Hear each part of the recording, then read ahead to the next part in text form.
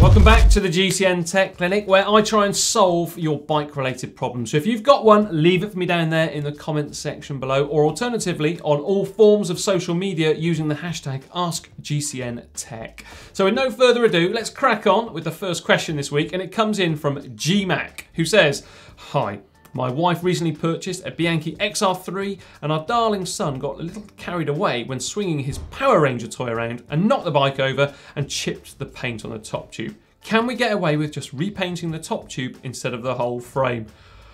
Thanks, Glenn. Amazing question, this one, Glenn. And well, swinging around that Power Ranger toy. Cheeky little so-and-so. Right, there is two things here which you're going to do. The good news is you don't need to repaint that whole frame. The bad news is, no matter how good you are at touching up paint with some of these little chipsticks and things like that which you can get, you aren't going to get a factory-like finish on there. So it all depends really on your level of OCD, or your wife's level of OCD on that new Bianchi of hers. Personally, I probably wouldn't even try it. I would try and cover up the chip though with some lacquer or some clear nail varnish, something like that, to try and stop any water from getting in there or the chip actually spreading any further. And maybe look for a little cool decal or decal or sticker to actually cover it up. Because if you are going to respray the whole frame, it is going to cost you a pretty penny. But like I said, it all does depend on your own levels of OCD there. Just keep those Power Ranger toys out of arm's length in the future, I reckon. Next up is John Potter. Now, John Potter says, when replacing a worn or damaged cleat, should you, as a matter of course, replace the bolts and spacers at the same time? Thanks for the informative videos, John. John Potter, nice to hear from you. Right, it all depends really on the current state of the heads of the bolts which are attaching your cleats onto the shoe. If they're starting to get rounded off at all, or they look like they've been touching on the ground because your cleats have been that worn away, or the spacers are cracked, it can happen, then yeah, put the new ones on. Generally, I tend to put fresh new bolts on there because, believe it or not, those old bolts, they can start to get a little bit corroded, and the strength and integrity of them can also be compromised. Because if you don't do that as well, you end up just putting those new bolts into a jam jar full of brand new bolts that you never get round to using. So yeah, I'd put the new ones on. Next up is David Ide, who says, "John, your tech shows are great. I watch every one." Thank you, David. I'll answer your question now. My question is, I have some very high-end wheels with very light titanium skewers. The skewers have to be very tight, possibly even over tight, to stop a clicking sound when climbing hard. I've lubed the skewer, shaft and nuts, but they still need to be extremely tight to prevent this clicking. It seems like they stretch. Is this okay, or should I buy some high quality but heavier skewers? Right, David, you aren't going to like this, mate, because I would say go for the heavier steel skewers or just heavier skewers. The reason being, like you say, titanium does tend to stretch. In fact, when titanium bolts are used in automotive or aeronautical industry, once they're fitted and then removed, you can't generally reuse them because they've stretched and they're not going to give the same style of fitting. I know on a bike we're not putting it through quite the same sort of stresses, but yeah, they do stretch and tend to click. Titanium bikes, back in the early days, they always seem to make annoying little clicking noises. You've already lubricated the shaft of the skewer and the nut, and that I would have thought would possibly get rid of it if there was any issues there. You could possibly try the axle to drop out interface 2 to try and stop that from clicking away, because that can be a little problem there. But personally, I'd go back to the heavier steel style skewers, because you don't have to tighten them up quite as much and go through that fear, because sometimes if you've spent, I don't know, up to £100 on a pair of skewers and you're clamping them up really tight, you feel like you are going to strip the thread. So, sorry mate, you're going to have to go for the heavier ones, in my honest opinion. Next up is Rodrigo Landeros, who says, "John, I have a Shimano Ultegra Di2 R8070 group set and I can't connect it to my Wahoo Element Bolt or the eTube app. The junction box jumps to adjustment mode directly without the 1 second hold for the connection mode. Help." Blimey, this sounds like the Microsoft or Apple help desk more than a tech clinic, but I jest. Okay, first of all, presumably you got the D-Fly Bluetooth module that goes in between the cables to send the signals and everything. I would check that the firmware on both bits of kit. So go into the YouTube app, plug it all in manually and make sure that you've got the latest bits of firmware across everything on the bike. And then do the same thing with your head unit too, with that Wahoo Element Bolt, and make sure you've got the latest firmware on that too. Because if they're not, then there's likely to be some sort of like cross-talking going on, and that's what's causing the problem. Let me know how you get on with that, and hopefully it's been solved. Next up is Ben Norley. Now Ben says they've got themselves a 2016 Giant TCR Advance and it's got the internal wedge clamp for the seat post. But despite using the correct torque settings, it's stuck. Ben can't get the seat post out. It's at the correct height, so not too much of a problem. But Ben wants to go on holiday and it won't fit in the bag with the seat post in place. Any help would be great. Ben, I feel your pain there, mate. You want to go riding on holiday and you want to use your own bike, and there's nothing better than that, let's face it. What I would suggest is use something like WD-40 or a rust penetrator, something like that. Spray it into that wedge internal seat clamp mechanism and allow it to soak in. Hopefully that'll break that sort of corrosive bond that's happened. It's normally when an electrolyte becomes present in between the two materials and it kind of fuses them together temporarily and sometimes permanently. Allow that to soak in. Hopefully that will free it up. If not, after a couple of days, yeah, you sometimes have to allow it to soak in for a couple of days. Get the Allen key in there and just gently give it a few taps with a toffee hammer. When I say toffee hammer, it's kind of like one of those very small hammers. You can't put too much force or pressure through it, but it can sometimes just break up that bond. Let me know how you get on with that one. And sorry if any of that anti-seize or anti-rust stuff goes down into your seat post and destroys your bottom bracket, but hey, you've got your seat post out. But just take out the cranks maybe and just mop up any residue. Now we've got Milton Smith. Now Milton has got a pair of Shimano 9000 Dura-Ace wheels that have about 3,500 miles on them. The question though is, at what point should I be concerned about servicing the hubs? Is it based on mileage, and if so, how many, or on performance or noise? Right, Milton, I would personally say when they're not silky smooth or there's a little bit of roughness in them, because generally those Shimano Dura-Ace hubs are absolutely brilliant. And well, I can't give you any mileage or intervals because bike parts don't really have any service intervals, so to speak. But yeah, certainly service them once you start to feel any play or they're rough or they're just not that almost factory-like finish or factory-like state of repair or condition.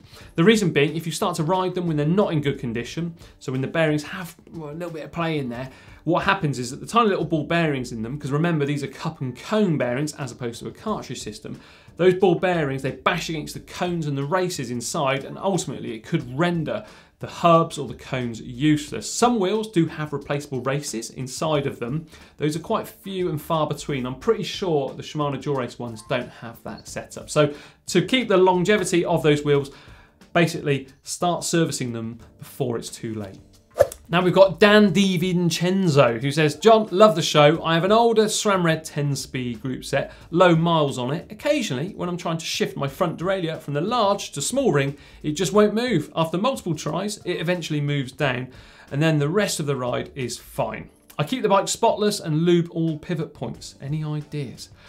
Right, Dan, this could be something to do with the H screw on your front derailleur. Now, I reckon when you're shifting onto the big ring, it's possibly quite difficult sometimes to get it to go on there and stay in position. You're putting that cable under quite a bit of strain. So when it's up there then onto the big ring, the lever mechanism, the ratchets in there are really, really tight, and there's almost no room for them to be able to just push that fraction away from one another and then release the cable and go out down onto the small ring. It's kind of like the lever inside is freaking out in its own little way, and it's just under so much tension. So to try and solve this, the first thing I would try, because this can happen on plenty of different setups out there, is to just get that H screw on the front derailleur and adjust it counterclockwise, probably about 1/8 of a turn, and then try that again. Hopefully it's just going to free up that tension on the cable and give you probably a better shift onto the big ring, and definitely, I feel, at least I hope it will too, when you go from the big ring onto the small ring. Let me know how you get on with that solution.